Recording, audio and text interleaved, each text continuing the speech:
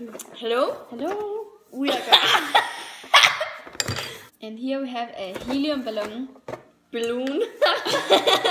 Hi. We are gonna stop.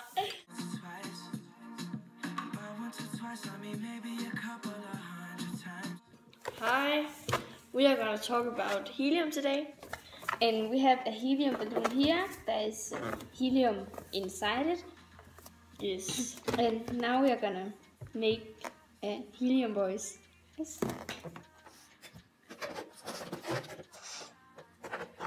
We are going to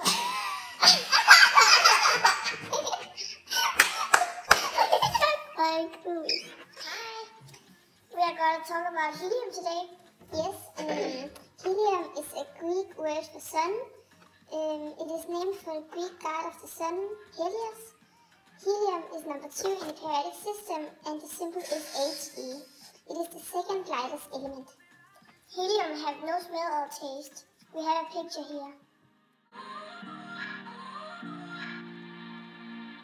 I'll take every single piece of the blame if you want me to.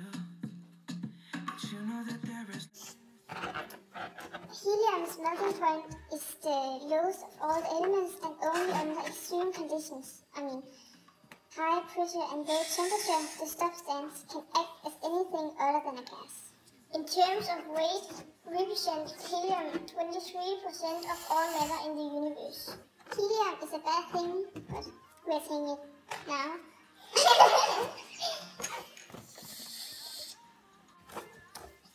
Another less serious thing is to take in a small dose of helium. Then your voice sounds different for a short while.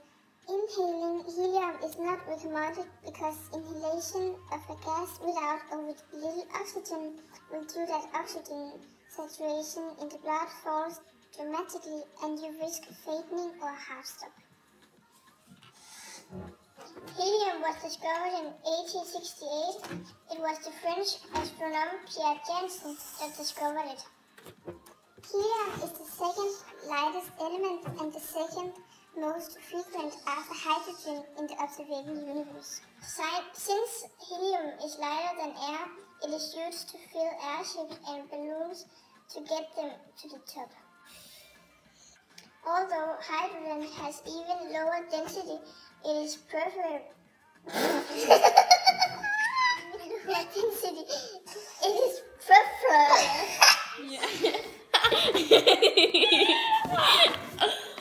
Although hydrogen has an even lower density, it is preferable anyway helium.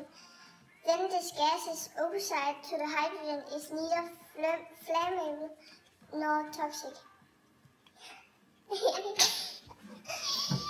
Yes, that was our presentation about helium.